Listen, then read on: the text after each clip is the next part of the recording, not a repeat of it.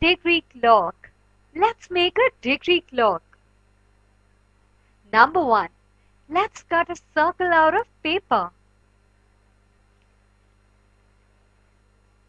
Now, at number 2, we'll fold it into half.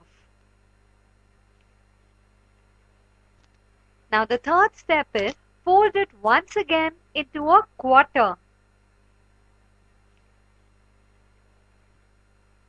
Number 4.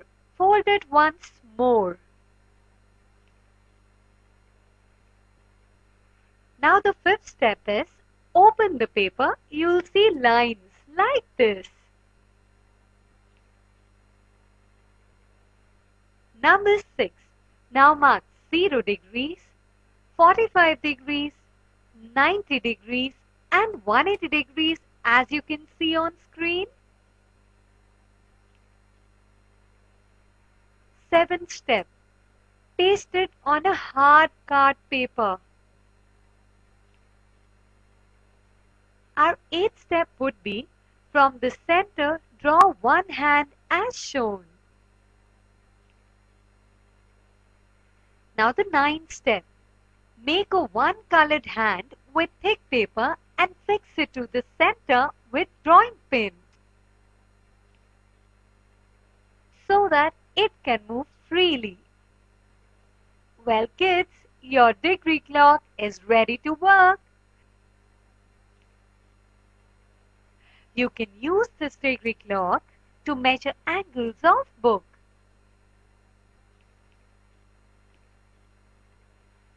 Now 90 degrees is the measure of right angle. So, half of right angle would be correct, 45 degrees. And 1/3 of right angle is 30 degrees. 3/2 of right angle is 135 degrees. And 2 times of right angle is 180 degrees. Angle and time. Draw 4 figures showing hands of clock making 90 degrees. Let's try and do it. Well, when the clock shows 3 o'clock, which means our minute hand is at, correct, 12. And our hour hand is at 3. So it is a right angle. Then the clock hands are making a right angle again. Alright, when minute hand is at 12 and our hour hand is at 9, you know what it makes? Yes, you're right. It makes the right angle again. Number 3. When there is 1 past 20, that is, hour hand is at 1 and the minute hand is at 4, it is a right angle again. Number 4.